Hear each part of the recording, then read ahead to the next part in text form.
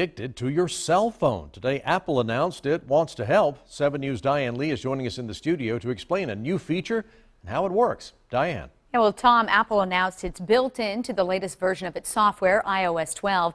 And with that, you'll be able to monitor how much time you spend on your device, specific apps, and even set time usage limits for you and your kids.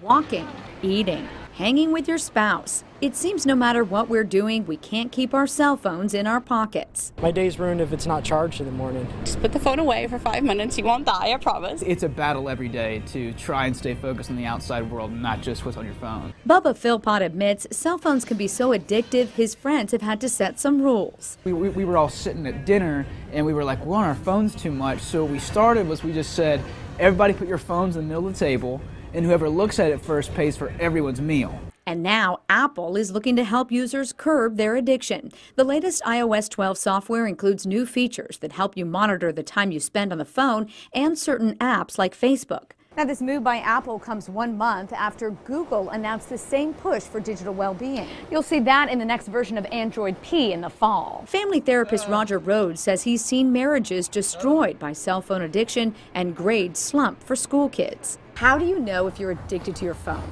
Okay. What you have to look at, if I have the phone and I have anger towards people and I'm trying to push them away or push them back as a defensive mood, you're not going to take my cell phone. You're not going to control me. And it's too high for whatever's going on, that's a red flag. Philpott says setting rules has strengthened his friendships, and he's only lost that game once when his mom called. I told her what happened, and my dad transferred me the funds to my account, and he didn't make me pay for it, so I was happy with that one. That's a clever one, though, there. You're at lunch, you know, the first one to look at their phone has to pay. That's a tough bet. Yeah, but the parents are probably really going to love, Tom, this feature that allows them to set limits on how much screen time their kids have. Yeah. Well, because of the business that we're in, I admit I now carry my cell phone with me when I'm doing yard work. Yeah. Am I addicted?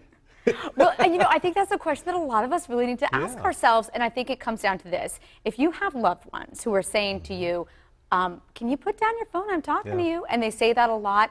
And your reaction, as the therapist that I spoke with today was saying, is, you know, anger. You know, no, I'm not, you know. I think that's when you might have to step back and look at the logic there and say, maybe I need to put it down more. Well, I don't think I'm at that point yet, because my wife did contact me several times as I was doing things in the yard, and so I stopped and Oh, you're good. I know you're that. good, Tom. You're great. Yes, but it's food for thought, for sure. It most certainly is. Thank you, Diane. You bet.